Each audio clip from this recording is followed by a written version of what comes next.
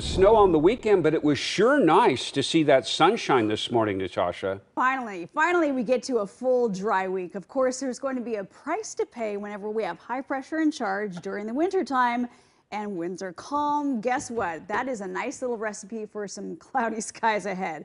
So to explain this further in a very creative way, I might add, Josh Cozart, our meteorologist here, is going to explain a little bit more in detail about what's going on this week. Take a look.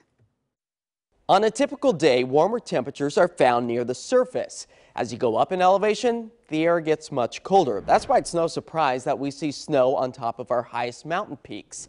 But as warm air likes to rise and cold air likes to sink, it allows for our atmosphere to get all mixed up. However, this week we're expecting high pressure to settle its way back into the Pacific Northwest. That can flip the temperature profile that we would typically see, meaning that the cold air is now near the surface and warm air still remains aloft.